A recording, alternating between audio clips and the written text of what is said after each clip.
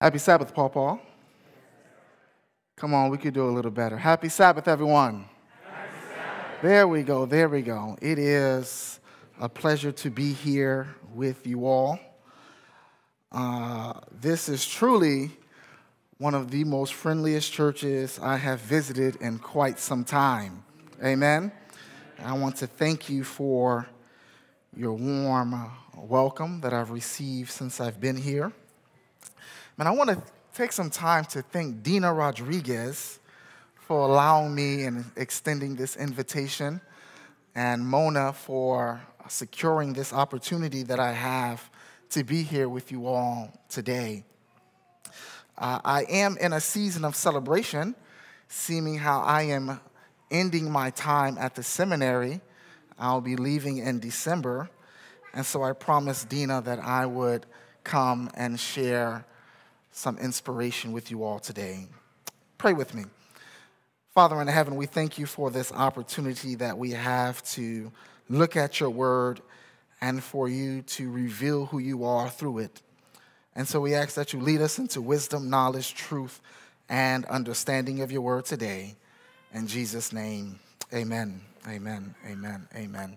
If you have your Bibles, we're looking at Mark chapter 4. We're looking at Mark chapter 4. And we'll be looking at one of my favorite stories to read in the Bible. We're looking at Mark chapter 4, and we're looking at verse 35. Mark 4, beginning with verse 35. Mark 4. A few years ago, when I was an undergrad, my professor took us on a mission trip to the Dominican Republic. Now, my professor is from this country, and so usually on these mission trips, the last day, they want to take you somewhere where you can debrief from your experience. And so he posed a vote. We can go to the beach, or he can take us to this special place that he knows. We said, man, this man is from here, so he must know this special place. Lo and behold, it's his favorite place. He loves mangoes. So he took us to a place where we can pick fresh mangoes. Now, the problem with this place is that it's on an uninhabited island in the middle of a lake. And so we had to take a boat to get to this island. Then when we get off, and we get to pick some mangoes there and, all these things. Our excitement was so overwhelmed that we did not pay attention to the type of transportation we had to this island. We didn't pay attention. All I remember is getting on the boat and getting on the island. I was so overjoyed. When it started to rain, we said, oh, it's time for us to go. The sea started to rise. The island started to go underwater. And all of a sudden, now I'm paying attention to the type of boats we have. There were these little skinny canoes with these homemade engines for us to get from one side to the other. Now, I'm a big fella, and there was some other folk on the boat. And so we get on this boat, and the water's coming in, and you see all the cracks, and we start leaning in the back. And now I'm calculating, how far am I between I jump off board and swim? I mean, we were going under. I mean, we were bailing. I'm looking for life jackets. No life jackets. Just the fisherman's boat. That's it. Just a little homemade boat where men go fishing. And we're traveling on this thing. And I will admit, I was scared for my life. But thank God I knew how to swim. Just right before I said, I'm jumping ship, guys. I don't know what you're going to do, but I'm jumping ship. We find ourselves back on shore, safe and secure. This leads us to our story, where now I can resonate with the experience of the disciples in this passage. And I'll read it for you. And it says, on the same day when evening had come, he said, meaning Jesus, let us cross over unto the other side. And when they had left the multitude, they took up along in the boat as he was, and there were also other boats that went with them, 37. And a great windstorm arose, and the waves beat on the boat, so that it was already filled. But he was sleeping in the stern, asleep on a pillow. And they awoke him, saying, Jesus, teacher, do you not care that we are going to perish? Then he rose and rebuked the winds and said, Sea, peace, be still. And the wind ceased, and there was a great calm. But then he said to them, why are you so afraid? How is it that you have no faith? And they feared exceedingly, and they said one to another, who can this be that even the winds and seas obey him? Now, a little pre-drop to Jesus' experience was that he was preaching all day long. He was exhausted. The human part of him was tired. He could barely walk or move. I don't know if you've ever preached all day before, but it's exhausting. Or you've taught and talked all day. You're exhausted. Or you've seen patients all day. You're exhausted. Or written papers all day. Or looked at a computer all day. You're exhausted. This was Jesus. And so he said to them, it's time for us to go. It's time for us to go somewhere else so that I might be able to experience some rest. And so the story goes that as soon as they get in the boat, man, before his head hit the pillow, as my wife would say, he was asleep. And Jesus was sleeping peacefully. But the Bible tells us that there was a storm that came that began to rock this boat. Now, the extent of Jesus' exhaustion is indicated by the fact that he slept through the storm. I mean, this boat was rocking back and forth. The men were yelling and bailing, and he slept through it all. Now, there are some components that need to happen before one falls asleep. It is being completely exhausted and being in a position of being completely relaxed. And so sometimes we fall asleep on the couch. I remember the last couch I just bought, I bought it with it in mind that, can I sleep on this? If I can't sleep on this, babe, we can't get it. Because I want to sleep on the couch. And so we want to be in a position of relaxing and peace. This is what brought Jesus to a place where he can fall asleep. But the problem was that the devil had a different plan and that he created a storm in which there could be no peace. I'm preaching today. Stay with me. Unlike many of our experiences, we are often exactly in the same position. We are finding ourselves wanting to be in peace. But forces have other plans for us. Life have other plans for us. Emails and phone calls have other plans for us. Have you ever looked at your phone and said, please don't let it be this person? Because, once you pick up, a challenge is on the way. In fact, we often seek just peace. We even call our home a place of peace. It's where we can relax from all things. Men like to call it a man cave. This idea of experiencing peace. But if you live long enough, you will realize and come to the conclusion peace is far and few between. That you're often encountered with the challenges of being a human on planet Earth. Whether it is work, death, school, kids, children, peers, bullying, whatever the challenge is, you will experience them and your boat will be rocked.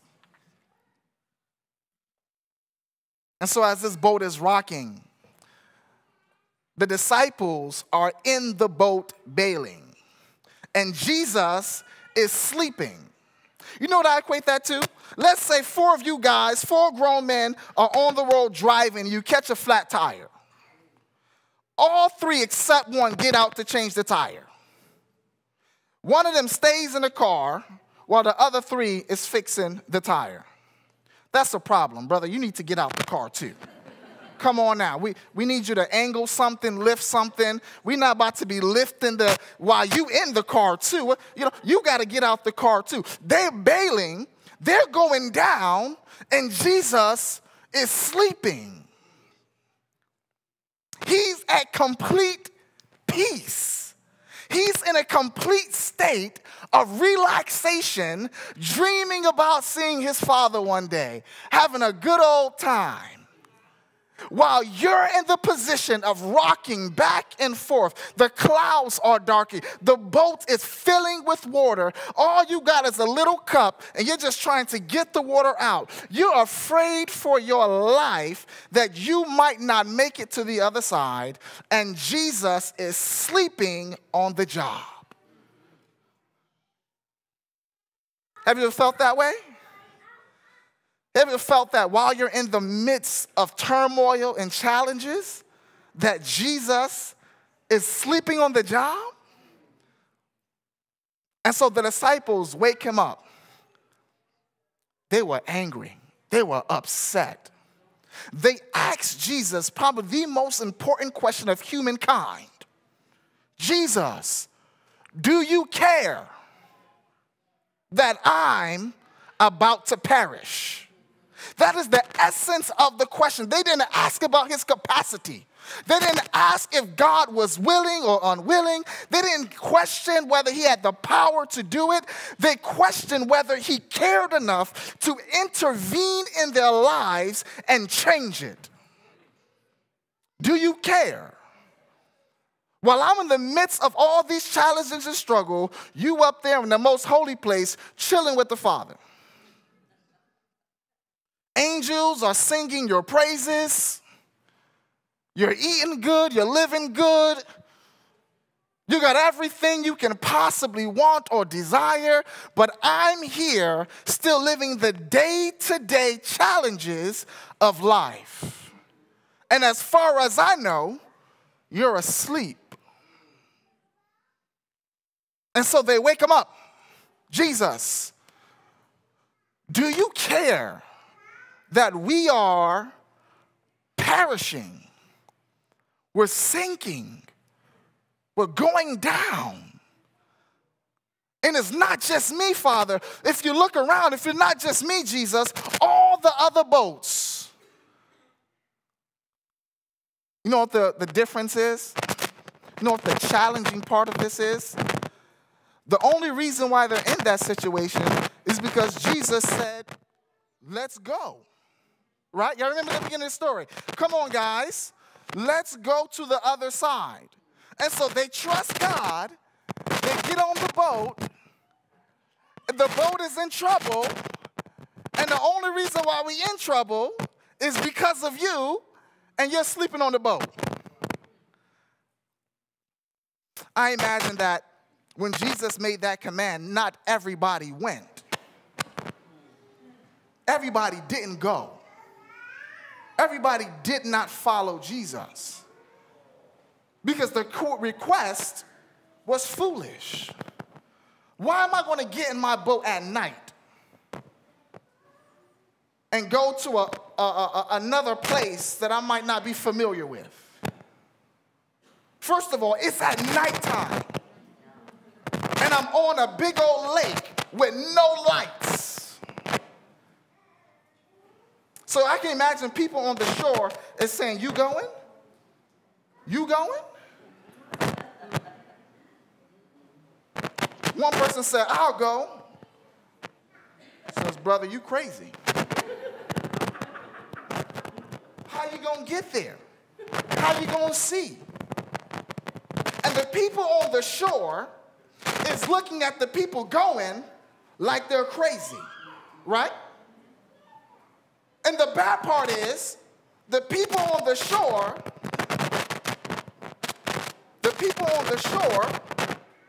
now is witnessing the people that went in trouble. Oh.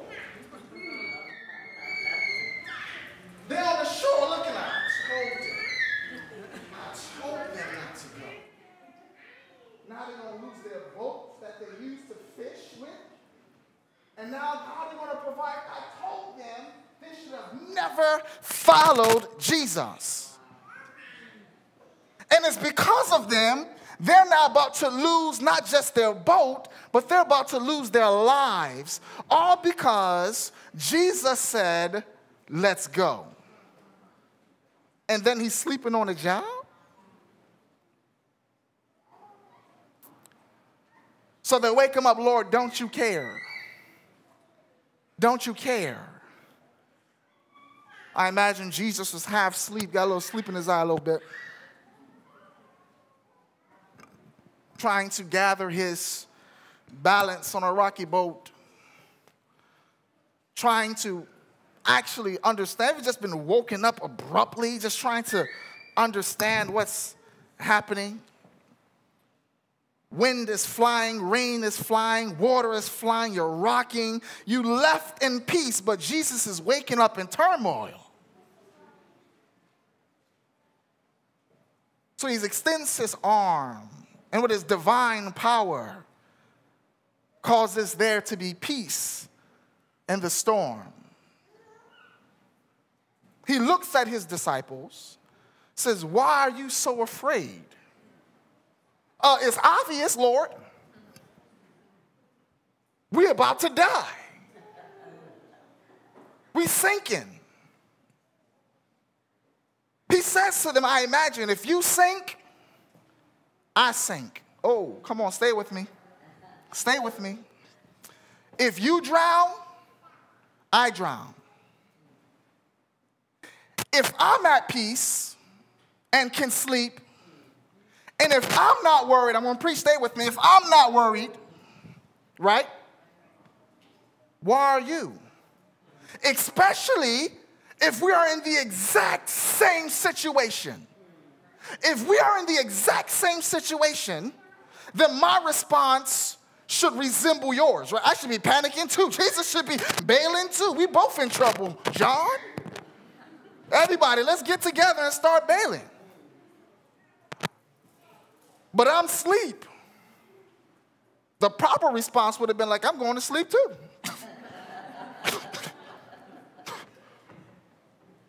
And so we spend up all night worrying about the challenges of tomorrow, thinking that Jesus is sleeping on the job. How about you go to sleep too? If he sleep, you sleep. If he not worried, why are you worried? Because you must understand that you are in the exact same position. If you depressed, he depressed. If you worried, he worried. If you scared, he's scared. If you broke, he broke. If you got bills, we got bills. If you got kids, we got kids.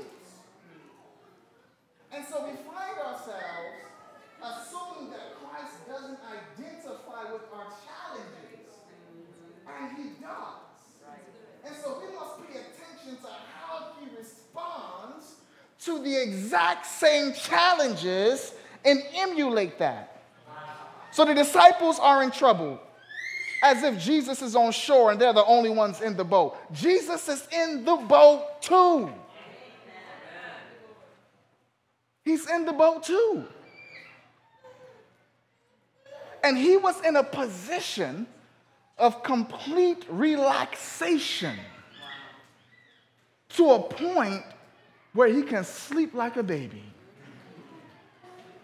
Wakes up, solves the problem.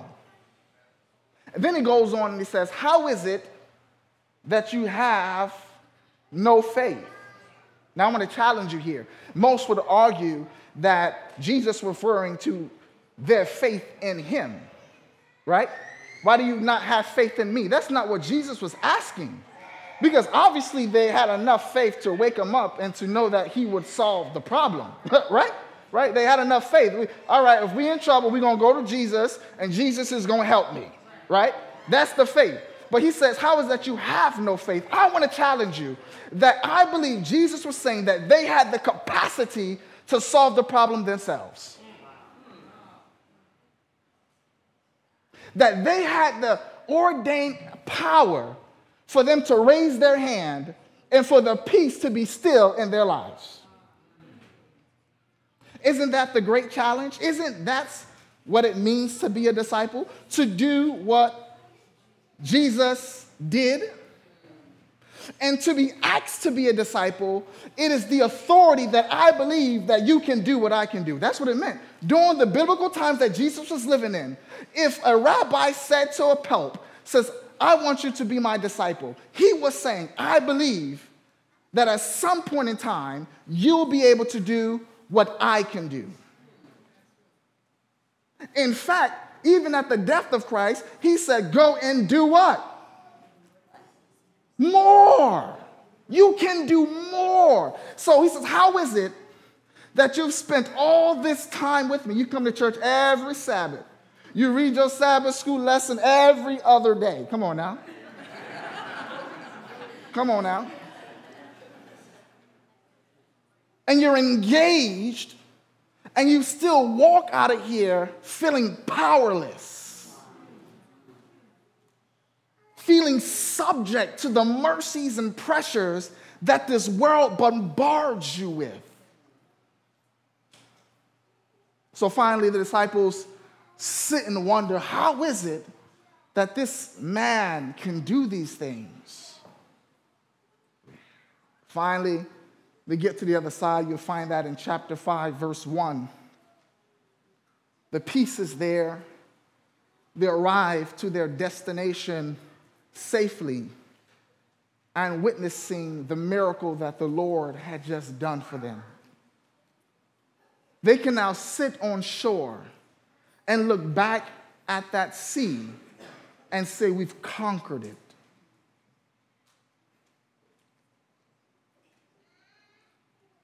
Somehow the people on the other side, right? We're going back to them, right? You know what the problem they have? Is that now when they get on their boats and then they come over to the other side, when a storm arises in their lives, there is no Jesus in their boat. There is no Jesus in their stern. There is no Jesus that they can run and call to for help because they opted not to follow him. There is no power that they can call on. There is no solution that they have. And so my encouragement and call to you is that as crazy as the request might be, right? As crazy as the call might be, you have the assurance that you and Jesus are in this together. No matter where he asks you to move to, what job he might ask you to take, how he might lead you, it is holding God accountable. You can hold God accountable. You know what that means? Calling him out on his promises, right? Lord, you promised you was going to. I read this in your word that you were going to, right? With the understanding that you and Jesus are in this together. Every morning you wake up in the morning and you start your day, it is with this understanding that today me and Jesus are in this together. We going to work together. We dropping off the kids together. We picking them up together. We going to see the principal together. We making phone calls together. Come on now. I'm helping raise my kids. We are in this together. So whatever challenges that you might be experiencing, understanding that you and Jesus are in it together. As long as you're with Jesus, he's with you. Pray with me. Pray with me. Father in heaven, there are some people sitting on our shores. And Jesus is calling, saying, come, follow me. And some of us have not made a decision to follow you, Lord. The request seems crazy, doesn't make sense. It's scary. It's not something I usually do. But Father, give us the courage and the faith to step out and trust you, and to understand that we're in this together. All the blessings we experience together, Lord. All the challenges, we're in this together. And so, Father, we accept the promise that, lo, you are with us always, even until the ends of the earth. That you will never leave us nor forsake us. And so, Father, we claim that promise today, that as we might wake up tomorrow morning with brand new challenges, that we hold on to your unchanging hand and we say, Father, can we do this together? And the church says, amen. Amen.